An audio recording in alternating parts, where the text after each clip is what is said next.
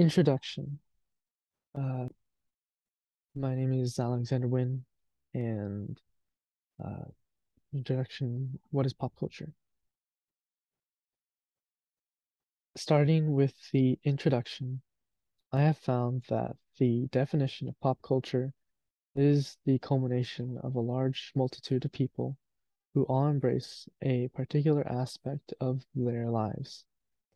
This aspect is one that is very immediate and most usually very temporary, as it is one that is ever changing, never to stay on one facet for long.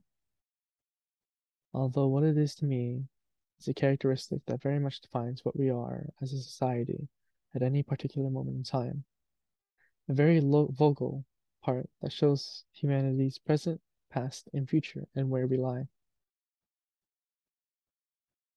Starting section 1, module 3, I decided that week 3, uh, what does it mean to be popular is the module I will talk about. My initial reaction to this module and why I found it crucial was because of its pertinence to me in my everyday life. But from a sociological perspective, how the module serves to explore a phenomenon that has never before been introduced into society's past through modes of conception that are unlike anything ever introduced before. What had once been crude text and images on forums has evolved into an experience that consumes large components of everyone's lives. No matter where, who you are, it is unrestricted to any one group. Memes. We have a past, present, and future with it. So, to not have a conversation about what it means would be severely detrimental to the world of sociology and to the people who partake in it. This module provides an educational outlook on the history of memes and a semi-updated view of how it has evolved and grown. I imagine that memes are going to continue to grow more and more into something that will be incredible. As such, maintaining up to date with memes is important, though this is just as much important as learning about its past and of its history. From for my more personal reasons, we as sociologists are people who study a subject that involves learning about the good, bad, and neutral society and a lot of other facets. Sociologists are people who are meant to bring awareness or to make change happen in society, and that requires having a feel too. So if memes are intended to bring a certain feeling, then my own personal feelings towards memes should be just as important. Memes are a wonderful creation that can be shared with people and created for anyone by anyone. And that is something that is that inspires me. The concept of being able to share and create un unrestricted from who you are, what you are,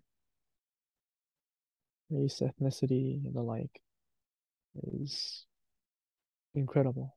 And it makes me think of how humanity can be so cool, or maybe it's a feeling of admiration towards what humanity can show or have, or at least it is best when it is done well.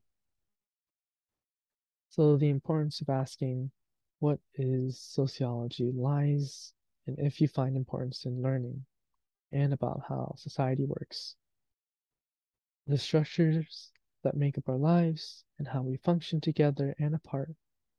So regardless of whether you like it or not, we as a species can be studied through what sociology is. These functions have a direct impact on people's lives and how people can and will live. A majority of people do find that this is important, and especially if it has a direct impact or effect on them, which also gives sociology its importance. Section 2, reading. Schiffman's memes in a digital world, reconciling with the conceptual troublemaker.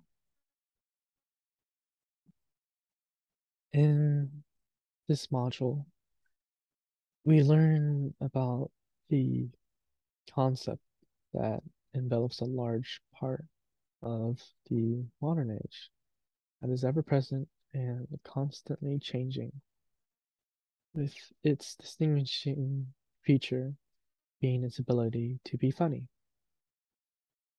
Summed up in a word is memes,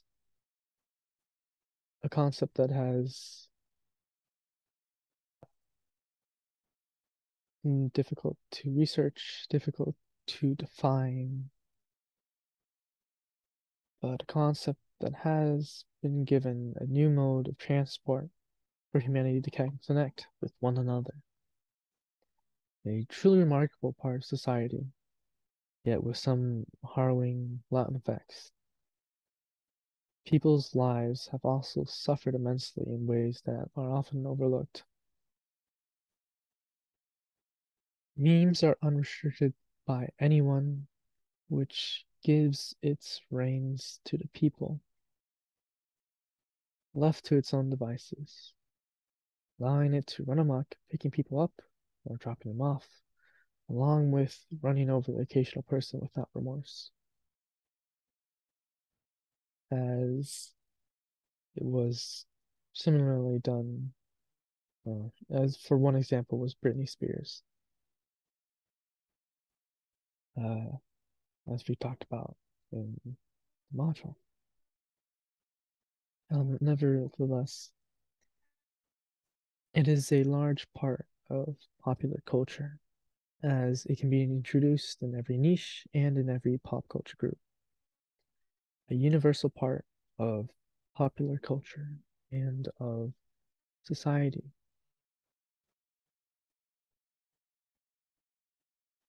Schiffman was trying to convey all of this uh, in this article. It provides an educational outlook on the history of memes and their evolution. It describes how memes are about connecting to one another. Uh, in his words, exactly word matchmaking. Uh, how digital culture is a concept and how memes can be used to understand it. Though, because of how big it is, there is no one definition of memes and of what they can be, and it is difficult to break them down into simple terms. But just as well, it can be overcome. Uh, Memes are a microcosm of society that then develops the macrosystems of society. Uh, with this reading, I feel that I can look at memes from a more macro lens instead of the micro lens I've always seen it as, and as a majority of people I feel most likely are experiencing it and not really uh, looking into it. It is more of an experience, and this reading in the module itself helped give uh, memes a more professional, maybe not professional, but more educational perspective that I've not really looked at before, and uh, I can at least see it from how I originally viewed it as. It's just funny, funny, funny, haha, and now I can look into it, and when I see a meme, I can, I'm always questioning like if, how, why it was made, why it was made now at the specific time, and I think that this reading uh, really uh, provides a very unique touch, as it's it is something that was only uh, it was made during the 2000s generation, and memes since then, with the 10 years the difference between the two, there's a large difference in how it was now and how it is then, or then, yes. And so originally this reading definitely posits a lot of the more the bad stuff about memes, but I think nowadays it has grown into something that is a lot more, uh, a lot bigger than it ever has been before. And uh, although the reading does provide very good basic outlooks, I think there's a lot more in it that has now changed since then. Section 3, uh, media.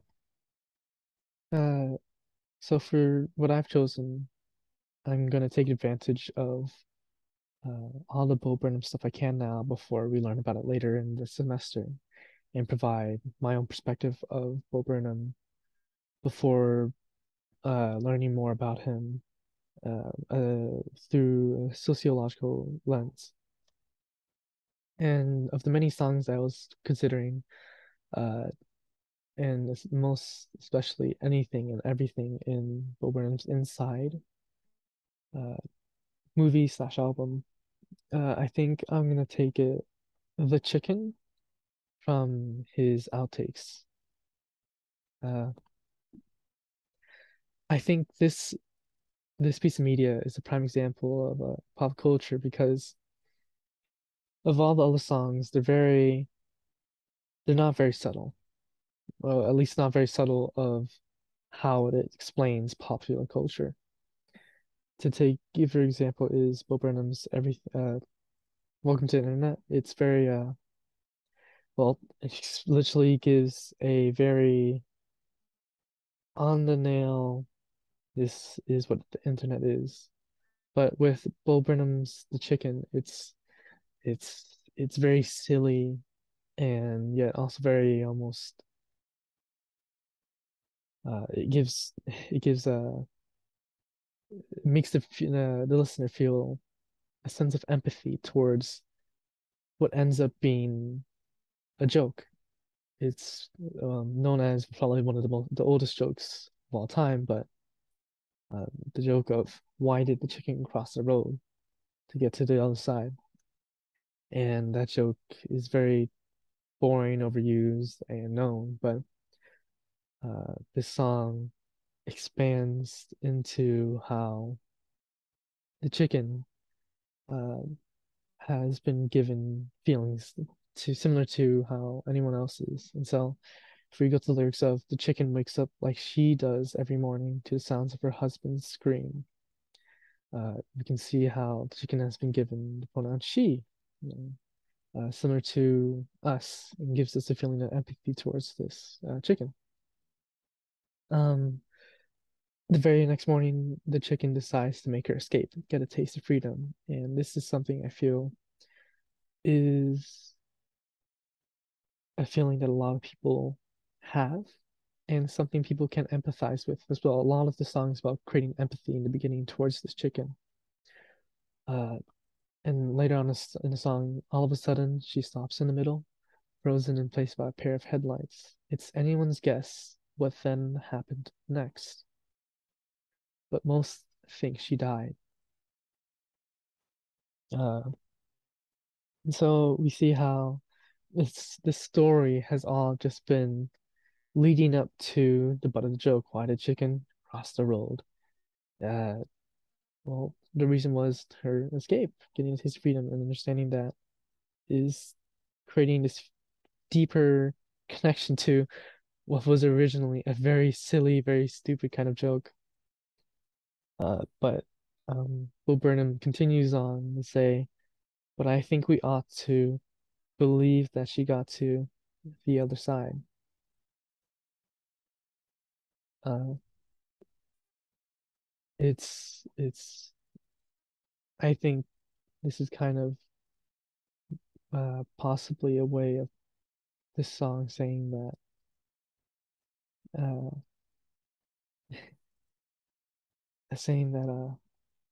there's more to it than just what is a simple joke, and there's more of a deeper feeling and this there's deeper thought and feelings behind every joke or humor people. And even what we only see what we saw on the outside, but underneath there's way more going on into this. And I think this is a prime example of pop culture because this song is originally from a silly joke that is known by a wide, vast majority of people. And to then create a whole song that came from what is only maybe a 5 second joke into an entire song with musical score and lyrics and a story to create a sense of empathy for the person who watches and listens to this. Uh, it's perhaps what I think is a great example of how pop culture is deeper than we can currently imagine. I think it has something that's going to grow out of it. It's definitely deeper than whatever surface feelings I have currently right now about what it is. And the more I learn about it, I know it's going to be like that too. Uh, and it's again like in the reading from before, it is the sense of connection, matchmaking. As said before, it's this song is trying to connect with us, the viewer, as this the writer is trying to connect with us in his own way through humor, but also what is, I think, sadness as well, maybe loneliness. Uh, thank you.